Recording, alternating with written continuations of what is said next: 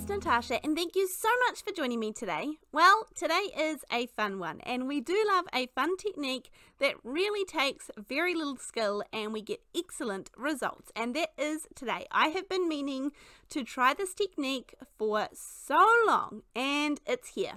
Now, I'm using paint today. Any brand is going to work. I invested a little while back in some of the Dina Wakley paints, mainly because I love those paints. I love the thickness of them. I love the texture. I love the bottles are perfect handy size for my storage. There's just the right amount for me, but I do also have some other brands. The yellow one is from Kmart here in New Zealand, but all you have to do is pop little dots all over your page. There is no rhyme, no reason, no size, no shape. It doesn't matter what they look like. It doesn't matter if you smear them. It doesn't matter if you kind of get little fingerprints on your page. It doesn't matter if your dots are round. It doesn't matter if you accidentally dribble them. It doesn't matter, and that is the main thing. I do find that you don't need much paint for this at all. These dots here are actually very, very little. You can experiment with color palettes. I just kind of went for gold and put whatever colors I felt like putting on. It is good if you start off with a piece of paper that is slightly bigger than what you need, because I find you tend to get a little bit of kind of what I've called drag space up the top, but I mean, just experiment. So I decided to stop here for this one. I'm going to use a ruler. This happens to be the Tim Holtz design ruler, but any flat surface, even a piece of cardboard folded over, is going to do the trick here. And all you do is drag it down and then look at these cool results. I love this. I've been meaning to do this for so long. I saw this somewhere, a TikTok video or Instagram reel or somewhere. I have no idea where I saw it, but this is an old technique, and this is often done on canvases, and I thought, why not change this and make it into our card making? So this is another one. I'm going to start off with some purples, some blues. I think here the key is you really don't need a lot of paint. Like, these don't need to be big paint blobs. They really just need to be the tiniest little dot of paint. That's something else I like about these little paint tubes here. I love the colors that she has. This one here that I'm using at the moment is Night. It is actually like a very, very, very dark blue, and I absolutely love it. It's not black, but it's really dark. And so I'm going to start the scrape, and I love it. So you do get that little bit of drag space up the very top where you kind of get a little bit more white. But of course, I am going to show you how I end up making these into cards. Now this Kmart paint here, the yellow one, it has a really big opening to the hole actually, the flip top one, and the shapes aren't perfect, but it does not matter. And this is my favorite thing about this. It's very hard to get this wrong. Put dots all over your page and then swipe down, and gorgeous every time. I didn't have not one of these that I created, and I created a lot of these, and there was not one that I didn't like. Now at this point, this one here had the most paint left over on my ruler, so I thought, why not see if I can use this up and just scrape it down another page.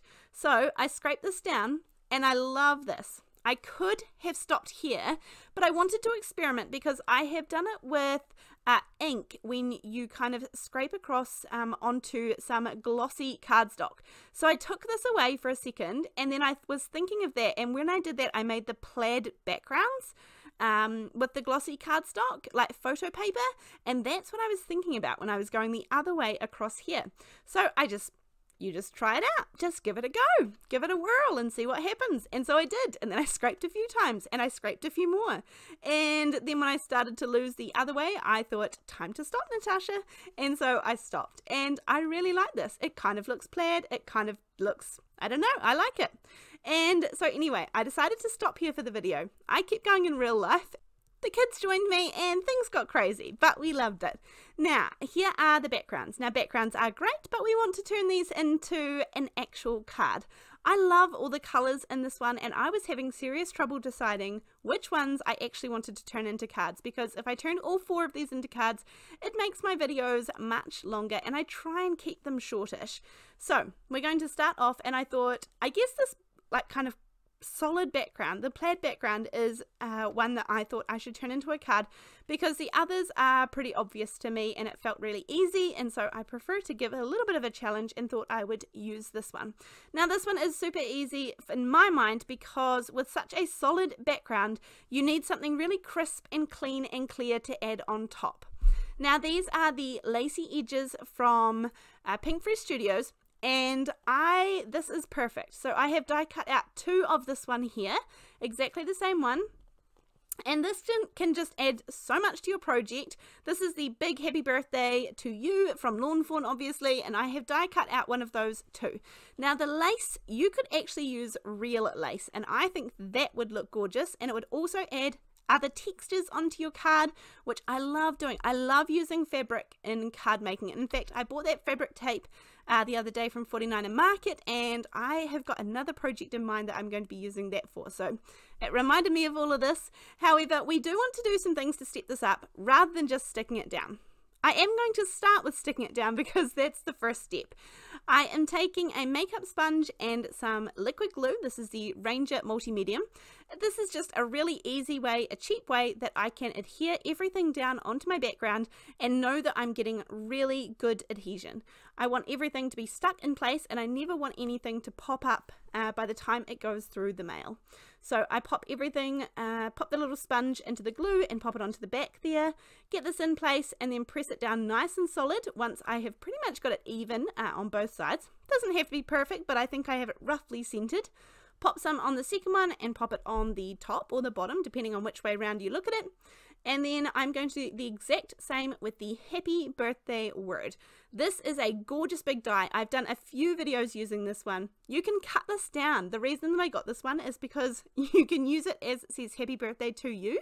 You can cut the to you off the bottom and just have happy birthday. You can also just separate the word birthday or separate the word happy, and you could just have a little stamped happy above it and then the big word birthday. I love big versatile dies like this, and I think if you're going to invest in one of them, we want to have lots of ways to use them. So I actually have a video on all the different ways you can use this die, I'm pretty sure. Right, so now once we have got these adhered down, I'm going to use some of that same glue and glue this down onto my card base. My card base is 4 1/4 inches by 5 1/2 inches, and it's made out of 110-pound cardstock.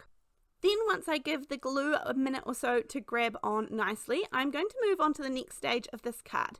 Now you could absolutely leave it here, but I am going to keep going for a little bit. I'm going to add some glossy accents to the letters. Now this is a tiny little bottle of glossy accents. They also come in bigger bottles as well. This is one that I just happened to have. I think this came with a freebie with my order from scrapbook.com. They often have 1, if not 2 freebies that you can add to your cart. And they come with your order, so I'm going to use up this little bottle too, except it is lasting me forever. Even to do this happy birthday to you, it barely used anything. I couldn't even notice a difference in the level in the bottle. I am then taking some Nouveau glitter. This is just some white kind of sparkly glitter. Any is going to work. And I'm going to pop it on top, and then I'm going to give it some pretty good taps to get off the glitter.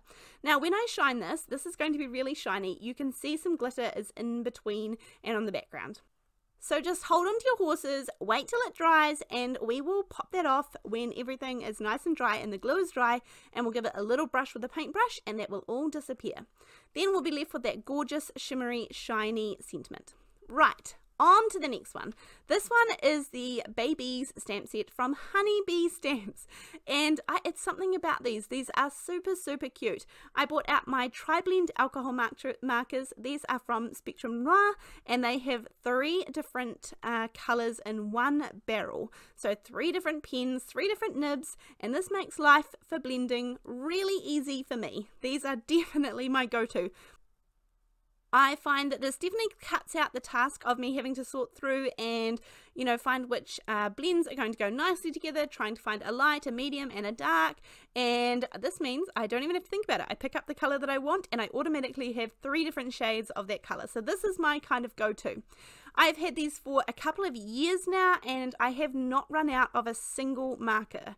So that is also a good sign for me. The Lawn Fawn one on the left is the Happy Happy Happy die set, and then the Hero Arts one is the Fancy Celebrate Words Fancy dies, and I just cut out the birthday from the Hero Arts one and the happy from the Lawn Fawn one. Just find something that says happy birthday. You could use any sentiment at all that you wanted for these. I coloured in my bees, I fussy cut them, and then taking this, I think this is a Zig pen, and this one is such good value. It's less than $2 on scrapbook.com. I actually did the black lines with it on my bumblebee, but if you have stamped your image in black, then this is the perfect marker to go around the outside and cover all those fussy cutting edges when you go around the edges, and that makes your fussy cutting look absolutely immaculate, even though if you're like me, it isn't. Now I have die cut out 3 of each of these die cuts, 3 of the happy and 3 of the birthday. I just used the same sponge and the same technique to adhere all of these together. If you wanted to, you could pop some double-sided adhesive on the back of the dies, on the back of the die cuts, or before you die cut them out, and then that would just make them like stickers that you could stick together. Now here I was thinking about which background to use. You could make the card go landscape, and I thought about that for just a minute, but I think I'm going to stick with portrait for this one. Portrait seems to be my most common card that gets chosen out of the bunch that I make. The landscape ones go pretty well as well, but I think if anything people lean towards the portrait ones for mine anyhow. Now I'm going to pop this down onto my card base, and my little trick where I do all 4 sides here with some double-sided adhesive, then I make sure that I pop a tiny little piece in the middle. I take the middle piece fully off, and then each one of these side pieces I pull down just a little tab and I bend it so it's poking out the sides, and then this is going to mean that once you have centered your panel on your card front, you can move it around, I'm moving it until it's perfectly even, then I push down in the middle where that exposed adhesive is, and I pull out all 4 of those tabs, and you have an absolutely perfectly lined up layer. Those things can sometimes drive me crazy when I have got a wonky layer and I have finished my card, so I found a way that I don't have to worry about that anymore, and that little trick seems to do the job. Now I am going to pop these bees up on some foam tape. I'm going to use the same liquid glue to glue down the sentiment, the happy and the birthday, and because the background is so bold, it means that this white sentiment is going to stick out really well, and I don't have to do too much to it. If you wanted to, you could add even some embossing, some glittery embossing. You could do the same thing that we did before with some glossy accents and some glitter. You could just add a little bit of glitter pen, clear glitter pen over top would look really nice as well.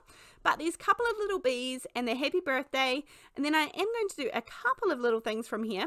One is to pop the little kind of flying trail off the back of the bees. I just use a little fine liner pen and make a little trail. I think this is just one of those things that adds to it. Pop it on both bees, and then for their little wings, I was thinking about whether I wanted to replace the insides with some acetate, but I was running out of time, so I'm going to take the next best option, and I'm going to pop some glossy accents on their little wings. Now glossy accents goes on dimensional, and it goes on a little bit cloudy. As it dries, it's going to dry completely clear, and it will stay dimensional. So it's going to give a really glossy, dimensional, clear finish to whatever you add it to. So that's why I quite like it for the glitter. It kind of looks like raised, a little bit of raised bump over my sentiment, but with glitter in it as well. Now if you get any little air bubbles, I suggest you take a pin, and I just clean it between my fingers every time and pop all those little bubbles so that you have a beautifully clear, crystal clear little bit of glossy accents on your project. Now these are the 2 finished projects for today. I am going to quickly take this brush, give it a good swipe over. This didn't take long to dry at all. I would probably wait another few hours before it went through the post if I would have put it in an envelope, but it was dry to the touch within around half an hour for me. So I just put a really nice thin layer of that glossy accents on, and it is held onto that glitter, and none of it is going anywhere, which is important. Anyhow, I hope you have enjoyed today's video. I hope you give this one a go. Come and join our Facebook page, Come Crafting with Natasha, and share your versions of it. Other than that, I look forward to seeing you in the next video.